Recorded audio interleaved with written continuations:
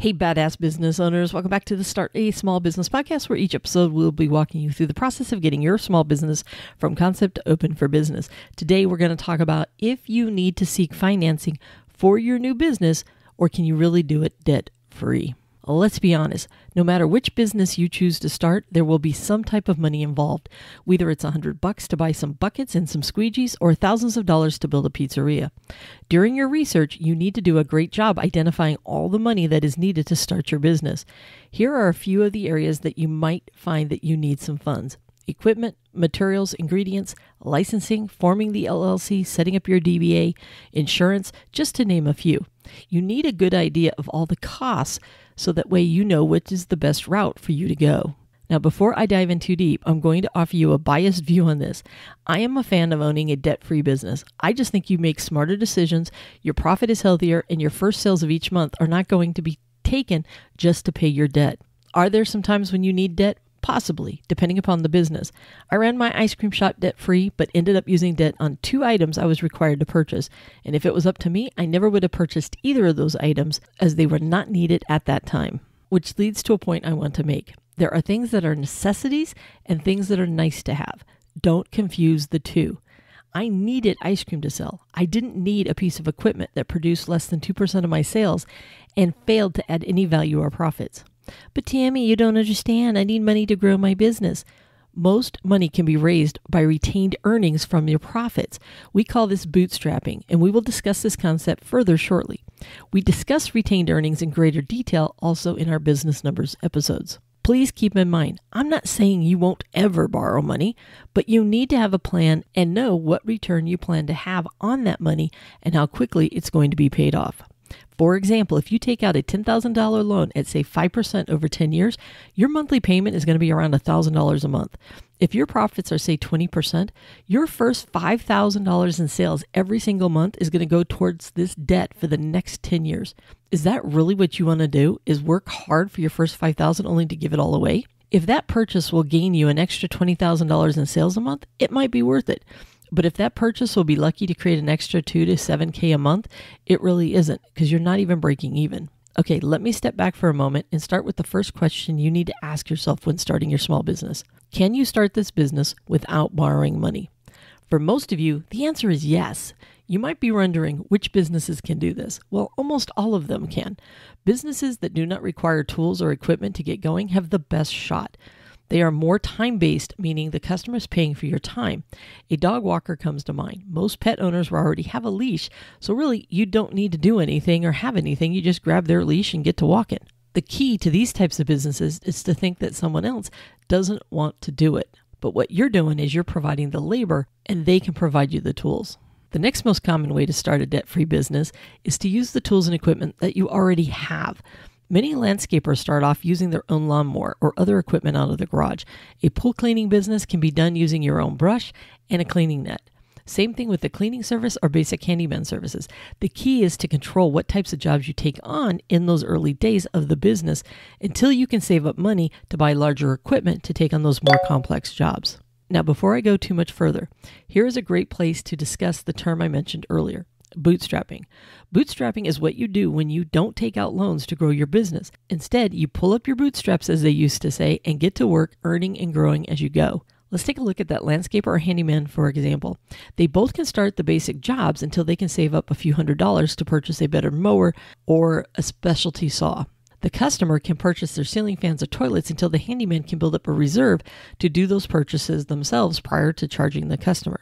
Both can get half of the money up front to purchase the materials needed for the job and then collect the labor portion at the end of the job. The key to bootstrapping is to set aside the funds to grow the business with each job you do.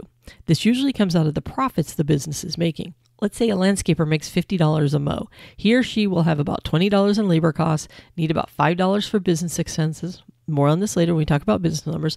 And there might be about $25 in potential profits. So they would set aside about $10 out of every job to buy that better lawnmower or the other equipment that they need. We will dive into business numbers later, but keep in mind, for every job, it is this one magic formula that you need to memorize. Sales minus cost of goods minus expenses equals profits. The bootstrapping money comes out of the profits as profits will always go towards taxes, retained earnings, which is money reinvested back in the business, and owner's draw. The retained earnings are the part you use to grow your business. By the way, having a built-in savings habit from day one will continue to help you bootstrap higher and higher and will help you build great working capital and a cash flow for your business. We also discuss these items all the time over on the Badass Business Owner podcast, as they are crucial pieces to running your business. Listen, for 80%, if not more, of the small businesses that are out there, it is unnecessary for you to take out a loan. You do not need to start each month with additional debt before you even earn a dime to pay for your rent, keep your lights on, and feed your family. You do not need an additional credit card bill or a bank loan. Trust me on this. You will make way better decisions if you don't have that hanging over your head. You will end up taking jobs that your gut is telling you not to take, and the customer will be horrible, and the job will never go the way that it's expected, and it's going to end up costing you even more money, and you're going to lose.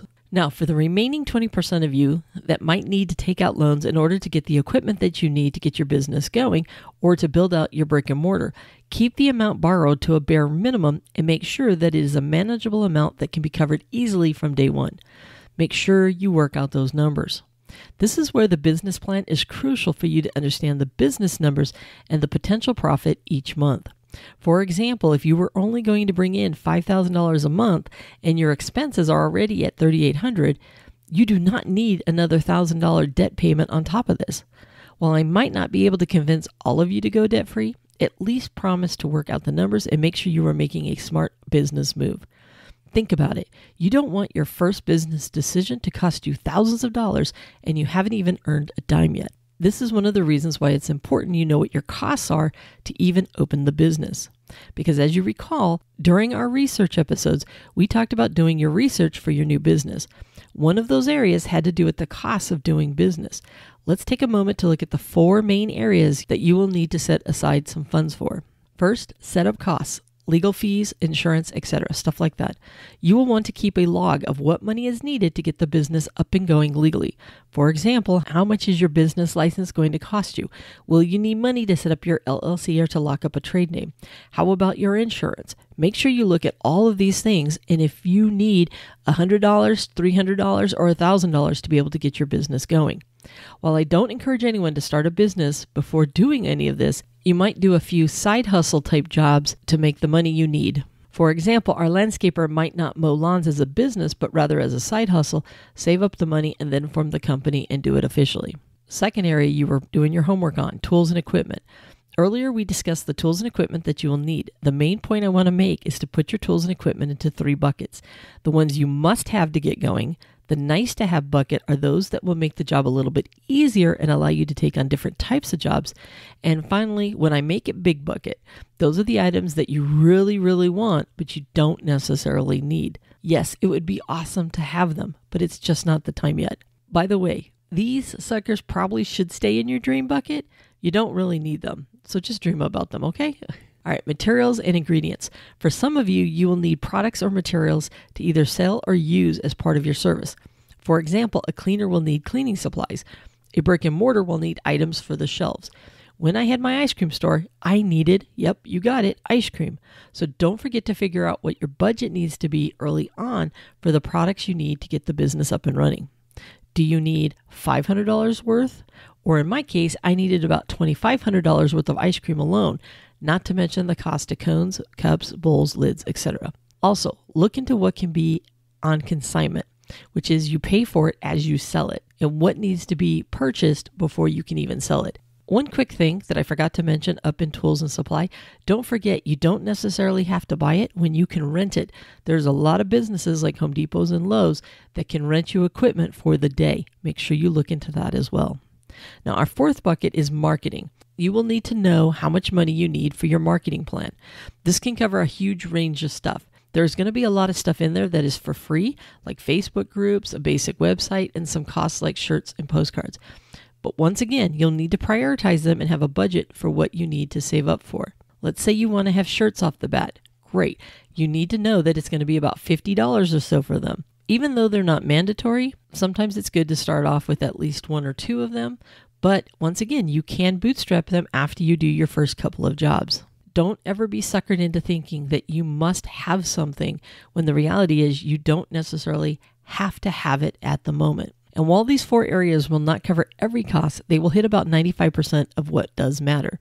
As part of your research and your success blueprint, you will want to go into this area with your eyes wide open and what your costs are going to be. Now, before we go on, there is another obvious way you can finance your business. Maybe you already have a small nest egg set aside to get going. Maybe you have built up $1,000 in savings that you plan to use. Awesome. The best thing you can do is have money set aside before you even get going. And even better is if you have several months of reserves to fall back on, which is what we talked about early on in the series. Can you start the business without any of this? Yes, but having money does make it a little bit easier. But sometimes you have to do what you have to do to survive, and I get it. But if you aren't in that desperate time of your life, then I recommend you save up and have a plan. If you don't need to make that leap as soon as possible, yet you still don't have a savings, I recommend doing a side job for a few months just to get that money. And if you're thinking about making the leap into a whole different industry for your future business, maybe you can be someone's employee during the very beginning. This way it's a win-win. You learn how to do the business on somebody else's dime, and they can end up helping you finance your new business while you save up money while you work for them. It's a win-win for you, because guess what? They don't even realize that you soon are going to be a competitor. At the end of the day, your goal is how can I be as debt-free as possible?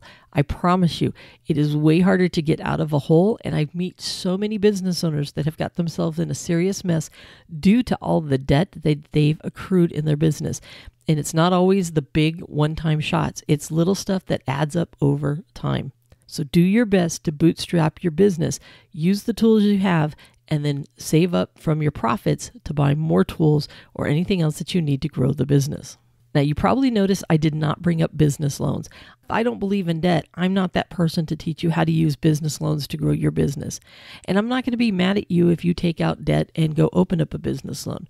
But since I'm dedicated to small business owners not going into debt, I'm not going to sit here and talk about getting business loans. There are plenty of specialists out there that can help you with this piece. But keep in mind, this is a profit game, not a sales game.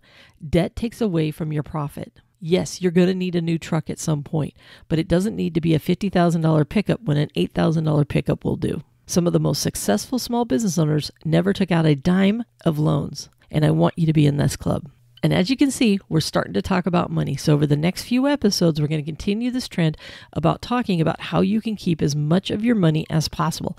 And one of the very first things you're going to need to do is have a bookkeeping system. And we're going to talk about that in the next episode. And before you go, don't forget to get that startup guide. Subscribe to the Badass Business Owner YouTube channel and podcast so you can continue to grow your business. And I will talk to you on the next episode. Bye for now.